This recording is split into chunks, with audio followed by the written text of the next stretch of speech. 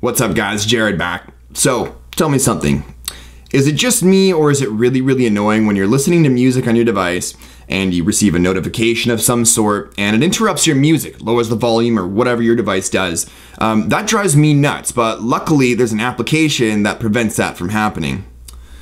Alrighty, so we're taking a look at Don't Pause. Now, the purpose of Don't Pause is to basically prevent your device from interrupting you, or I should say the notifications from interrupting your music. So, let's say for instance you're driving in the car, you're listening to tunes via auxiliary cable or even got your headphones on, you receive a text message or an email, and then on a lot of devices what it does is it'll either slowly lower the volume and then play the notification sound and then slowly raise it up again, which is annoying, or it'll just drop the sound or the volume of the music, blast the notification sound at you, and then pump the music back at you again, which is equally as annoying, if not more annoying. So with Don't Pause running, it actually prevents that from happening. So let me go ahead and demonstrate something for you guys really quickly here. So I'm gonna go ahead and jump in and play some, for the record, royalty-free music, all right? And I'll play some music here, and I'm gonna go ahead and send myself a quick message.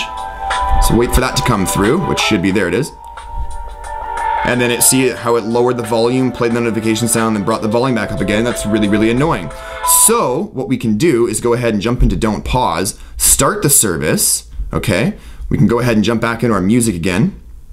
I'll play it, I'll send myself that same message again. And nothing. It just continues playing, no interruptions whatsoever, which I think is just super duper awesome. I'm sure there's something else out there like that, but if there is, I don't know of it, and I'm glad I found this application because that is a solution to a problem that has been pissing me off for a very long time.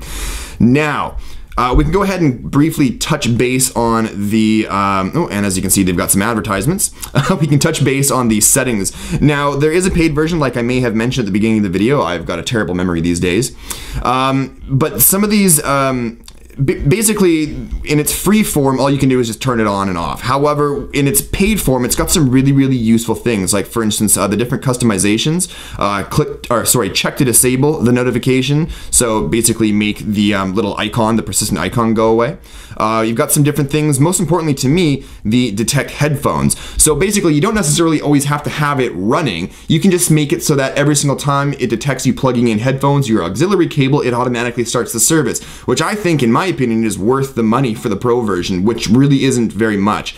So what I'll be doing is placing a link in the description below for the free version, and if you like it like me, you can go ahead and pay for it, like me. But I'm gonna go ahead and leave you with that though, guys. Hopefully you enjoyed this video, hopefully you enjoyed this application, and it alleviates some of that annoyances from your devices. But anyways, thanks as always for watching, guys, and we'll catch you in the next one. Cheers. This video is sponsored by UnlockThatPhone.com. Unlock any phone, any carrier, worldwide. Visit UnlockThatPhone.com for more information.